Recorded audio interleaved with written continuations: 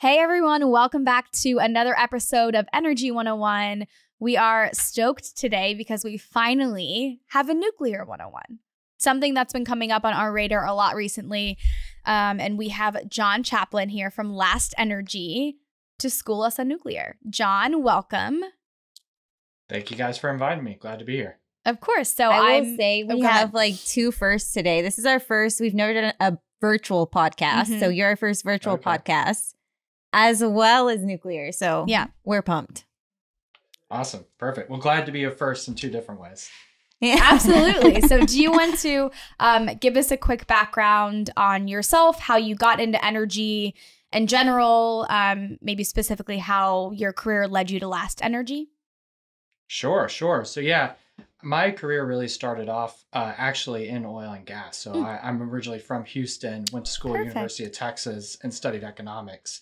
And then joined investment banking and worked in the investment banking industry in Houston for about 7 years. So mainly focused on oil and gas M&A, particularly with kind of the shale development in the 2013 to 2019 era.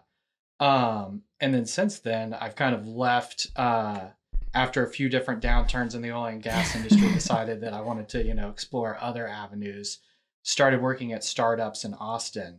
And then through kind of working through those startups, came across Last Energy as really an interesting thesis on the nuclear space and an interesting kind of development model, and brought my kind of experience and expertise in energy private equity markets to bear, kind of being able to finance these projects.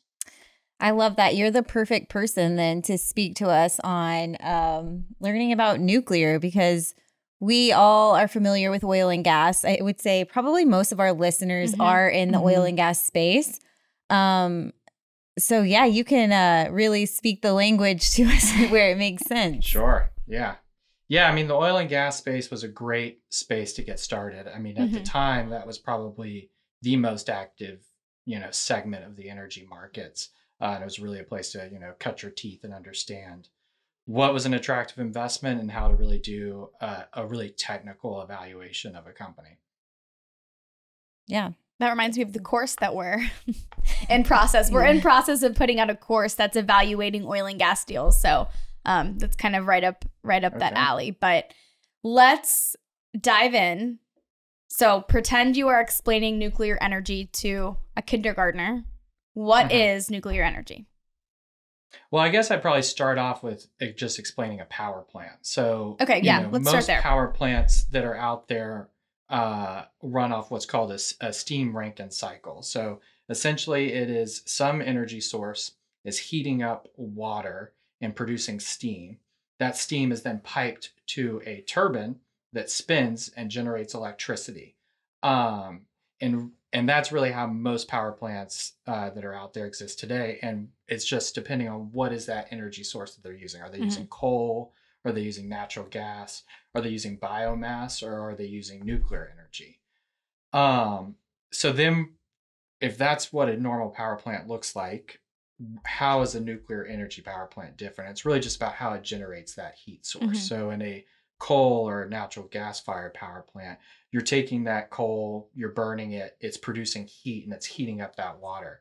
In a nuclear power plant, really all you're doing is taking uranium and facilitating a nuclear kind of reaction to basically have that uranium generate heat that then heats up water to create that steam. How common right now are nuclear power plants? So there's about 400 or so nuclear reactors that are operating globally. Not all of those are power plants. Many of them are actually research reactors or reactors that are put at universities to help train future nuclear engineers. So, for example, there is a research reactor that is at Texas A&M University, just north of Houston, that is used to kind of train nuclear operators. But yeah, globally around 400 or a little more than 400 reactors. Do you know how many are in the U.S.? Not off the top of my head. It's probably a large percentage of them, especially if you include like the Navy nuclear fleet or a lot of the nuclear reactors that are in like the aircraft carriers There's a lot of the research reactors are here. And then we also have quite a bit of nuclear power plants as well. Got it. Can you explain fission and fusion? Those always come up when you're talking about nuclear. Can you explain like what it is at a high level?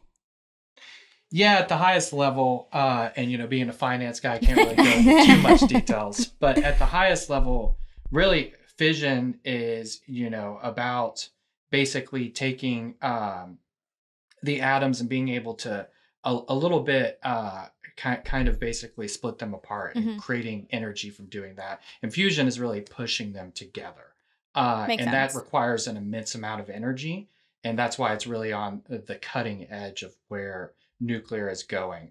What you want to do is be able to create a lot of energy, fuse those those electrons together, or those atoms together, and be able to have that create an abundance of energy that you can then use to produce electricity. So is that essentially like how nuclear energy is getting generated? Or is that completely separate? That's how it generates the heat that then Got it. Okay. Creates the steam that then creates the electricity.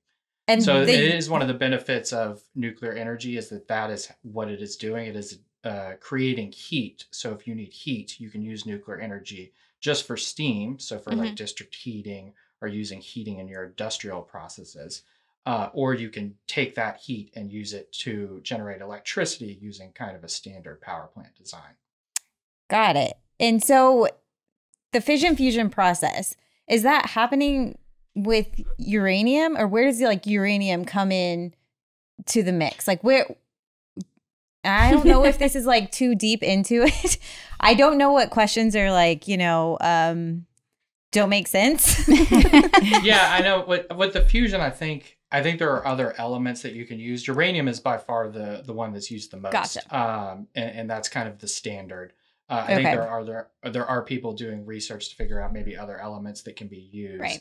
But yeah, typically when you're looking at a fission reactor, it is using uranium U-235, and you basically can get that uranium from a ton of different sources, and then there's some enrichment level to enrich that uranium to be able to use it in a nuclear power plant setting.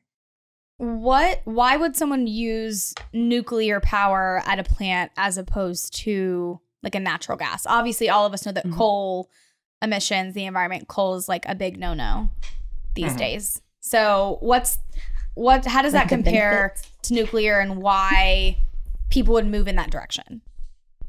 So I think there's a couple advantages to nuclear when comparing it to coal or even natural gas. There's a big decarbonization push across really the globe. So a lot of the customers that we're targeting are focused on decarbonizing their energy mix. So one of the countries that we're very focused on is Poland at Last Energy, and they get 80% of their power from coal. So they want to transition that away. They were initially looking at transitioning to natural gas. But obviously, the problem with natural gas is that you're reliant on natural gas supply to be able to fuel that power plant. And with the Ukraine war, that ended up becoming a bigger problem. So they started to make a pivot and decide to explore nuclear energy as an opportunity. So being a finance guy, one of the biggest drawbacks to nuclear is how expensive it is to get started. Can you kind of explain that and maybe compare it to like oil and gas, if there is a comparison there? Because I know that is one of the biggest, why we aren't more using nuclear more is just because of how expensive it is to get started, and the timeline, I think, of building a new reactor plant. I don't know what they're called. No, that's true. And that's the biggest critique that we see, from people when we're talking in the market. And we've developed a very unique thesis at Last Energy around that. And I can draw some comparisons to what that would be in oil and gas. But essentially what happened in the nuclear space is that it really got started in the 60s, kind of post-World War II, after kind of development of nuclear energy as a source. And from the 60s to, let's say, the back end of the 80s was really when it went from, no nuclear power plants to all the way up to 400. And since then, it's kind of remained at that level. And the really reason being is the large regulatory burden that is added to nuclear power plants. There's a lot of safety analysis. There's a lot of development and kind of government-led regulatory that you need to go through regulatory processes.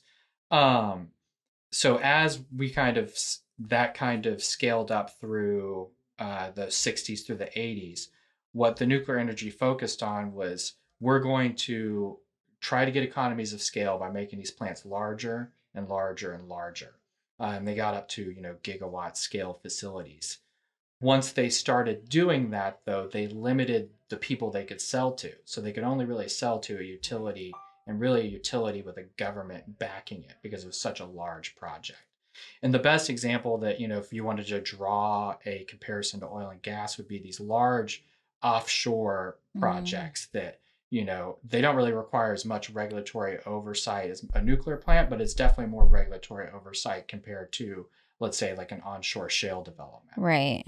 And what Last Energy has done is said, let's actually scale that back down to a much, much smaller level, widen the market that we can sell to.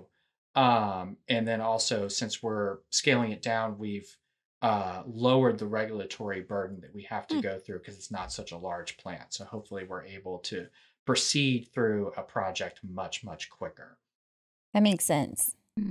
Are there any other than the financial aspect, are there any other kind of roadblocks you see when talking about the benefits of nuclear and trying to maybe get people to make that switch? I could imagine people that maybe aren't familiar with the ins and outs hear the word nuclear, kind of like they hear the word oil and gas, and think everything is bad. Are people kind of scared of the term nuclear?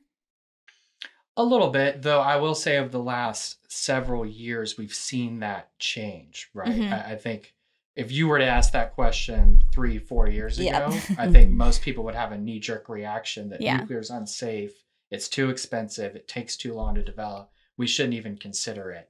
And we're definitely starting to see across all of our markets and globally that mindset is changing. I do think that it might be changing at the energy or government level. At the local level, talking to communities where you might develop, nuclear energy is still a scary word that people are always worried about. But really just explaining how safe it is. And from an energy source perspective, oil and gas, coal, has much more accidents, has many more deaths attributed to it compared to what nuclear energy has. How do climate activists take to nuclear? Because I know, like, whenever you see a nuclear reactor and you see the steam coming out of it, a lot of people think that's chemicals or whatever being released, but it's really just steam.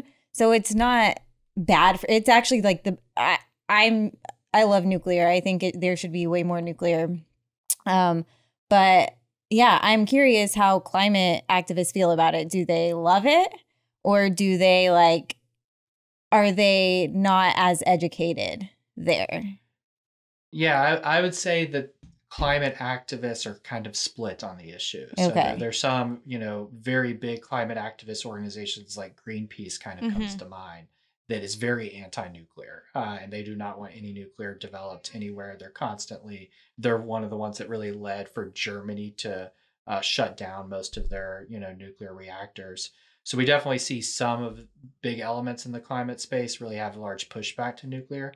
But I think there are certain advantages that, the renewable energy sources like solar and wind are not able to meet. Right. So if you were looking for a carbon-free, really baseload power product, nuclear is really the only one that has shown to be developed to be able to provide power, in a safe, consistent manner. So I think there's a lot of government officials and people who are setting policy that are trying to make that turn to bring nuclear in as a leg of their energy mix. Right. And sorry, were you going to say something? Go ahead. I know you mentioned with what Last Energy is doing, you guys are trying to scale it down a little bit, making it more accessible, easier to kind of push over the regulatory edge. Do you feel like as more people get on board with nuclear, that as things develop, overall pricing will come down and maybe that barrier to entry is a little lighter. So could we see, in your opinion, a lot more, I know you're working with Poland, a lot more countries switching to nuclear over the next, let's call it, I don't know, 5 years, 10 years? Yeah, absolutely. I would say that there's a lot of people operating, the nuclear industry doesn't really like to title it this, but there's like a nuclear renaissance that's happening right now, where there's a lot of new entrants and also some of the existing kind of legacy operators that are all working on deploying either at the gigawatt scale or what they're calling small modular reactors, or SMRs. So these are much smaller than gigawatt scales to be able to deploy. A lot of the timelines are 2026 to early 2030s for deployment. But I think if those projects all get done on time and on budget, and there's enough interest to reinvest, what you will see is the cost come down, the same that we saw with solar and wind, where early on those technologies, there wasn't a large supply chain to draw on. They were very expensive. But as they become more developed, more commercialized, the costs considerably ramp down. Are there any other countries right now that are really leaning into nuclear? I would say so. Last Energy kind of started with a list of 30 countries that we were considering. And we whittled that down to the 4 that we're in. So we're operating in Poland, Romania, Netherlands, and the UK. There's reasons for that. A lot of it has to do with economic and also the regulatory environment, and them having a positive view towards nuclear. But over the last several years with the Ukraine gas crisis, we've seen a lot of inbounds from several other countries that have either had nuclear in the past and haven't developed any new nuclear reactors, or have never developed a nuclear reactor and are really looking to see if they can add this to the energy mix. So we get inbounds every week from countries all over the world wanting to know more about our technology, how we can come in and help stabilize their grid while still providing carbon-free power. Awesome. So I have a question. How is nuclear energy stored? Is it different than other types of energy? That might be a dumb question.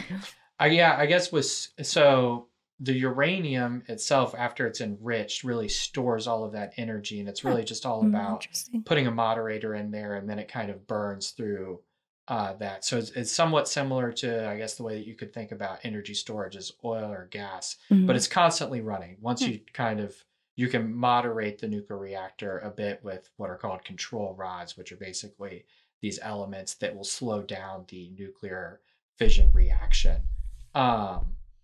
But that heat is constantly generated, and then you're taking that steam to generate that electricity. So with like a gas or a coal plant, you might just stop feeding it, gas or coal. And with a nuclear plant, you would just put in the control rods to stop the nuclear reaction. So is it pretty infinite, would you say? I wouldn't say it's infinite. It does burn up the fuel, so you will use the fuel similar to the way that you would use the fuel for a gas or coal plant. Right. But it's much more energy dense. So compared to gas or coal, it's multiple factors more dense than the energy that you can get out of those on a per, like kilogram basis. So you're getting like more bang for your buck? Essentially. Yep. Yeah. I think there's a bunch of TikToks on nuclear energy, and I find them fascinating. And one thing that I thought was cool was they would take a uranium pellet that's like this big and tell you like how much energy was in that little pellet. And I think that's energy density. But no, that's really cool. Y'all should get on nuclear TikTok. It's fascinating. I probably should. I don't have TikTok, but maybe I should. There are definitely comparisons. I think I've seen one, I might be misquoting it, but it's nuclear has generated roughly 10% of the United States electricity. And you could take all of the waste of the fuel and it would only populate like a football field size of waste. So it's not a lot that we're using to be able to generate that much electricity. Right. And speaking of so once the nuclear fuel is used, isn't there something like the waste that has to be buried, or what do you do with that? I don't know how to ask this question. But there's something that you have to like bury or do something with. Can you So it's the spent uranium that is the waste. Got it. That uranium that is in there, it is still radioactive after you've used it, but maybe it can't generate the same amount of heat anymore. So what people will do and it depends really on the regulatory environment, the country that you're in, but there are different things that we could do, and not every country has it figured out. Even the United States, you guys might be familiar with Yucca Mountain was an idea that we would basically dig a hole in a mountain and store all of our nuclear waste. That ended up not really going anywhere. So now what a lot of plants in the United States do is they just keep the nuclear waste on site. But handling nuclear waste it's more of a perception that it's a scary problem, but when you really dive down into it, it's not that scary. The way that we store waste now is we just take those nuclear fuel rods that have the uranium in it and really just encase it in cement and like a steel structure. And you can walk up and touch those once it's in that structure, and you're not at risk of any radiation poisoning. Got it. So it's really just more of a perception problem than a real actual physical problem. So what happens when you have like a bunch of those? Do you just stack them on top of each other, or like where do they go? Because I'm thinking about like wind turbines, for instance. Like there's like wind turbine graveyards where there's just like, it's terrible for the environment. It's just like there's nothing you can do with them, and they're just out there. So do they just sit there, or what do they do for nuclear? So they would just sit there. We would propose to countries that we would want to reprocess the fuel and maybe potentially re-enrich it and use it again. But it's really up to the countries on what they would like to do. So as the countries figure it out, they might say, we want you to put in a central repository. They might say that we want you to actually ship it back to where you got it from. So, if we were to buy it in the United States, they'd ask us to ship it back to the United States, and the United States would tell us what to do with it. But our preference actually would be to reprocess it and reuse it. Speaking of, where do you buy the uranium? They're like uranium dealers. There are uranium dealers. So uranium is mined, very similar to where other natural resources are. The mining of uranium is very much kind of centralized in a few countries. Russia, Kazakhstan are really the two biggest suppliers of uranium to the market. And that's just uranium that you can pull out of the ground. Right. Once you've pulled that uranium out of the ground, there are some processes that you have to do, the main one being enrichment, to basically get it up to a level that it can be used in nuclear fuel.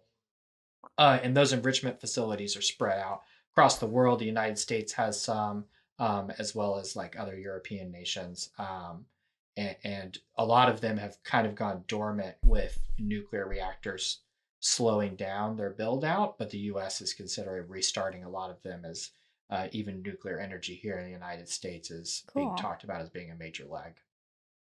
So let's talk about Last Energy. I know you've mentioned a few times you guys kind of have a different approach. It sounds like you guys are like changing the game in terms of how people have access to it. So feel free to jump in and talk on that. Sure. So yeah, I can give you the pitch. Really, we were started by our founder, Brett Kugelmaas, after he had exited a startup. There was a drone company who really wanted to focus on climate change and solving that energy problem. And what we did was we spent years really focused on just interviewing people in the industry to understand, why did nuclear have this huge scale up from, starting off in the 60s with a few reactors to by the 1990s having a little over 400, and then just remaining flat through the last 30 or so years. And what we learned was kind of that thesis that I articulated earlier, that to reach economies of scale, the industry really exploded the projects, made them much, much larger, only could sell them to government and utilities. And when they did that, they really changed the incentive model for them. So if the government's buying something from you, you have really no incentive to lower the cost. The government's always going to pick up the tab. So they were always going over budget, going over timeline, always having to do just a little bit more, spend this much. And it was great for the people that were in the industry at the time. They made a lot of money, but it didn't help the industry grow. So we took a lot of that feedback from regulators, from operators, and decided to change our design on how we could build a power plant that solved really what we saw as the two key problems, it being delivered on time and on budget. So really what we've done is actually design an entire power plant that is fully modular. So our entire power plant is encased in basically the size of shipping containers, these steel frames. Wow. We manufacture these in Texas where we actually incorporate all of the equipment. So steam turbines, the piping, the pumps, all of this is bolted onto these steel frames, and there's about 70 of them. We build them in a manufacturing facility, and then if someone wants a power plant, we just ship all of these steel frames to the site, and we can assemble that power plant in about less than 6 months. So that's kind of our thesis. Each one of our power plants is today pretty cost competitive to, a solar or a wind with battery storage. So if you need baseload carbon-free power, we're able to deliver that, in a timely manner. And really the only thing that's kind of slowing the timeline down is the regulatory process. But given our long history of working with the regulators in all of our markets and globally, we understand their pain points and what they care about. And we've taken a lot of that feedback and have it influenced our design. That's awesome. We'll have to take a field trip to y'all's. We do. It's actually in Houston, a little outside of Katy. Seriously? We have a 9 module fit up, and we have frequently taken people out there, investors, customers, government officials, to kind of tour that facility. Wow. We would love to go. Next time one of you guys is here, please let us know. We definitely will. I think it would be cool. There's a lot of we have that plus a couple other prototypes that we've kind of worked on to test our thesis. That's awesome. And when you said y'all scaled way down. That's really cool. That it's like a shipping container rather than a big reactor. Right. Our plant is 20 megawatts. So, we like to call ourselves a micro nuclear power plant developer because there's a few people that say they're small modular reactors, and we found we were getting put in that bucket. But small for them is 300, 400 megawatts. And we are very, very small compared to that at 20 megawatts. The benefit of that is that if you go to a manufacturing facility, they are probably consuming closer to 20 megawatts than they are 400 megawatts. So you can put these very close to, any type of manufacturing facility. We have term sheets with chemical complexes, with steel manufacturers, with data centers, where we can site this within 10 kilometers of their site, build a private wire directly into their site, and then save them money on grid costs and be able to deliver them consistent power. Do you have a favorite use case that y'all have done? You guys brought this up at the beginning of the call. The industry that we really see that shows the largest kind of where our value props really align is data centers. So what data centers are looking for is their customers are ultimately these IT providers, Amazon, Google, Microsoft. And what those customers are demanding is that they want carbon-free power to be used in these data centers.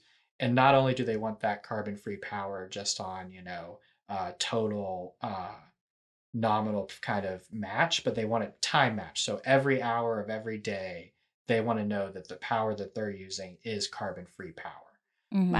And wind and solar can't deliver that. So solar obviously is only going to be producing in the middle of the day. Wind is producing whenever the wind is blowing, but nuclear can give that consistently all the time. And with data centers, they can't have any demand that falls off. They can't have power drop. So if they're looking to just add solar panels on their roof, that might give them that carbon-free power that their customers are asking for, but then they'll need to figure out how am I going to find power during, the nighttime when people are still pinging the data center to do searches, to do, all the AI that we're seeing blow up. So we really feel like that is a great industry that we're targeting. We see a lot of development around that. That's awesome. And when you say 50 megawatts, is that per day? So I said 20 megawatts. Oh, 20. Sorry. And so the way to think about power is 20 megawatts is like the nameplate capacity. and then you will take that 20 megawatts, and that is per hour, every day. Got it. So our plant will produce over the course of a year, and given like a capacity factor, roughly around 165,000 megawatt hours is how that's measured. Okay. So, so for every day, you would see, 20 times 24 would be the total megawatt hours. Got it. Thank you for explaining that. Yeah, no worries. Have you guys tapped into the mining space at all, Bitcoin mining? We haven't tapped too much in the Bitcoin mining space. I've had a few early conversations. A lot of that has to deal with so the way our business model works is that we are going out and trying to sign PPAs, very similar to what solar wind developers sign. I don't know if you guys are familiar with what PPAs are, but that stands for power purchase agreement. So a industry like a data center or a metals manufacturer will say, I need this much power. I'm willing to sign a 10, 12, 15, sometimes even 20, 25-year long contract saying, I will buy this much at this price. And what solar and wind companies have done is they've taken that contract and used that as leverage to attract capital to be able to build these assets. That makes sense. They can go to investors and say, hey, I've got someone willing to pay for the energy. We've already agreed on price. I've got, a construction company willing to build this. This is what the cost is going to be. Now you can see what your cash flow is going to be as you, the investor, that you can get a portion of for your investment. So we're leveraging that same model. So we go out and try to target these industries and get them to commit to a PPA.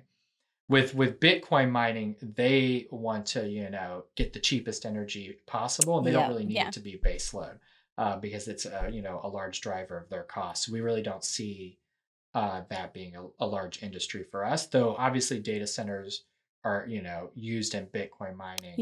So there's some crossover there, but not directly with Bitcoin mines. Yeah, I was interested in knowing that as well. Just because it is so big right now in oil and gas and the intersection of Bitcoin mining. But that's because we have a ton of wasted gas that you can just use. And honestly, I don't know why you wouldn't do it. But it makes sense for y'all because there's not really wasted or anything that you're already producing that you could just okay, I'll use the excess for this. That's right. Yeah. The only thing that we are that I'd say would be similar is that we do produce a lot of heat that doesn't always get converted to electricity. So there's what we call waste heat. Okay. Which we could use for instance, to heat a district heating network to supply a city with warm water or heating for their buildings. So that's, particularly important in markets that have long winters or very cold winters. They see a lot of value in that. And we can generate electricity and heat to be able to supply to them. 2 for 1. How does that work? How do you distribute the heat? This might be a really stupid question again, but no, not a stupid question. There's basically these networks and all it is pipes. So in Texas, you guys are using water heaters. So you have whether it's gas or electric, some heating source that heats up the water before at your node where the water comes in, and then it distributes it through pipes in the house. So just imagine if you took that heat source and then put it somewhere else in a centralized location, made it very big, and just transported the hot water the same way. Okay. That's essentially what a district heating network is. Okay. That makes sense. Gotcha. I feel like I feel like I keep learning about all these alternatives to oil and gas that aren't necessarily your traditional renewables like nuclear and geothermal. And I was telling them before we got here, I was like, I feel like this is going to be one of those episodes where I'm like, why aren't we doing more of this? It makes complete sense. Yeah, and there's definitely a big push at the top-down government level, from local levels, and like I said, worldwide, where we see nuclear seeing a lot of interest. So I definitely think you'll begin to see it pop up more, especially at the end of this decade. If all of our competitors and us develop good projects that are able to attract further investment in future projects, you're going to see it ramp up and the costs come down and it become a larger part of the generation mix. I agree. I think I see it a lot just recently. Like I said, there's a nuclear TikTok. And yeah, it's everyone's really interested in it right now. I think that everyone's just waiting for a little bit more innovation to drive the cost down. And then I think once that is solved, and it sounds like y'all solved that, I think it'll be huge. I mean, we think that as scaling down has made it to where we can deploy a little bit of capital, not as much as a gigawatt scale, and be able to hit that cost target and also hit the timeline target, which we think is just as important. If you look at what happened to a lot of the reason the costs inflated for these projects is that they took so long that the financing charges for the loans they took out to be able to buy the equipment ended up eclipsing kind of the cost of the plant or becoming a large part of the cost. So that's what we're focused on. I definitely think we've got a pathway to do it. We're targeting 2026 for our first developments. So I think it's just wait and see until then. Amazing. Awesome. I'm excited. Well, we'll definitely be following along, and hopefully in the future, we'd love to, keep having you guys on podcasts, and like Julie mentioned, hopefully field trip. Yeah. Hopefully a field trip. Yeah. Field trip out to Katy. Actually, I live in Katy. Officially Brookshire, but yeah. Yeah, I live right by there. So I'm down. Perfect. We always wrap episodes up with a few kind of rapid fire questions. So Misty, you want to do the honor? Sure. Okay, John, what is the biggest misconception in energy? In energy? Or you can say nuclear specifically. Yeah, let's do nuclear. If that's easier. Okay. I think the biggest misconception in nuclear is that it's unsafe, that there's this kind of radioactive boogeyman. And I think as you drill down into nuclear, it is one of the most engineered nuclear energy solutions. And it's incredibly safe, considering all the accidents and people that get hurt in oil and gas, even in renewables. This one is definitely the safest energy source we have. Interesting. Do you have a work-related embarrassing story? This is the fun one. A work-related embarrassing We've had some story. really good ones in the past. I mean, I think when I first started, so I came from oil and gas, I had a very kind of high level sense of power, but just stumbling through kind of how power markets work and how, nuclear is different. I think I can't tell you how many times I've mixed up fusion and fission before. Oh, yeah, I'm sure. Just a little bit of that early on was a lot of learning for me. That's funny. Yeah, I could see that. There's so much to oil and gas in itself that you can't possibly know no everything. one wants to talk about like geology or porosity or any of that stuff I learned through the first 7 years of my career. a whole new set of technology. Yeah, exactly. If people want to connect with you guys or learn more, where can they go? Yeah, I mean, I think we've obviously the lastenergy.com, our website, is a great resource to just kind of understand what we're doing.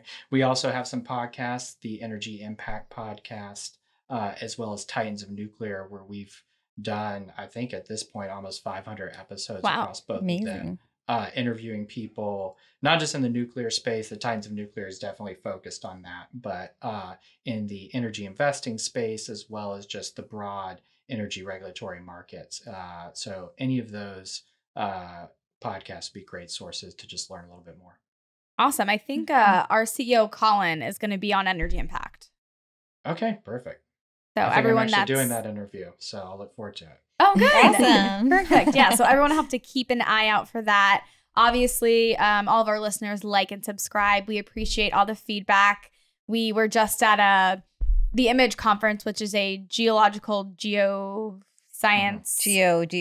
Lots of rocks. Yeah. A lot of Lots rocks, of some rocks. dinosaur fossils. Lots of nerds. We heard a story that lots of nerds. We heard a story that a CEO sent their intern our Seismic Energy 101 podcast because the intern wanted to learn more about seismic. So I feel like we're one intern at a time, making a difference. Yeah, that's great. That's our new tagline. One intern at a time. One intern at a time. But John, thank you again for joining us, and hopefully we'll get to meet you in person soon. Yeah, looking forward to it. All right. Awesome. Thank you.